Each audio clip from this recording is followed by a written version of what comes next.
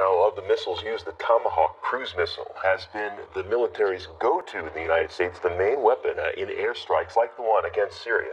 It's been used in cruise missiles, the Tomahawk, for many, many years. And Gary Tuckman got a rare look inside the factory where they're made.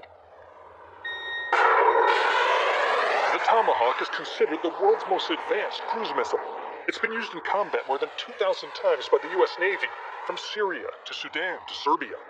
And all of the new Tomahawks come out of one factory, this one, in a city and state we've been asked not to reveal for security reasons. The 20-foot-long Tomahawks are manufactured by the Raytheon Company.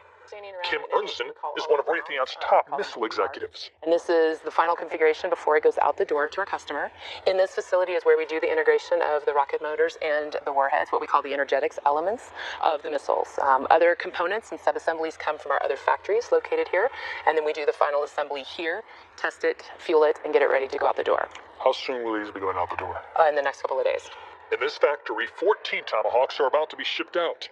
Workers here are performing what they call a roll test to make sure there is nothing loose inside the missile and that everything is connected properly.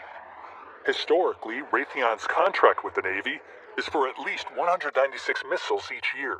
Tomahawk can fly 1,000 plus miles, so it can get launched from a ship or a submarine. It can go up and loiter, as we call it, where it can fly around in a figure 8. So in other words, once it's sent off, if you want to change where it's going, Absolutely. It loiters, it just goes in a circle and you figure out. It can be redirected and rerouted to a specific target. The Tomahawk has been around since the 1980s, but this is the newest version of the missile, manufactured since 2004. It can be used for up to 30 years, and Tomahawks that haven't been used come back after 15 years for recertification and upgrades. So this is the rocket motor that launches it out of the vertical launch system. So it is what propels it out. So when you see the footage of a missile coming out of a ship, it is the plane that gets it out of that vertical launch. As you move more up toward the front is the navigation, communication system, and then ultimately up here at the very end is the warhead, and it is a 1,000-pound warhead. With their GPS guidance, the Tomahawks can strike within mere feet of a target. They are launched from ships or submarines. If it comes from a submarine, it will then swim through the water.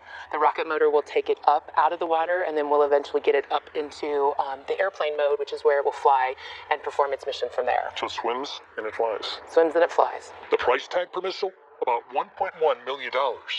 Each Tomahawk weighs about 3,500 pounds. So when 66 of them were fired towards Syria, that was about 231,000 pounds of firepower.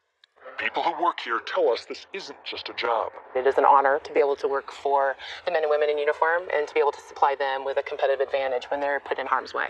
And that's what we do. We make sure that they have an unfair advantage out in theater. So that's what you say, that this gives the U.S. military an unfair advantage? Absolutely. And we want to keep it that way. Gary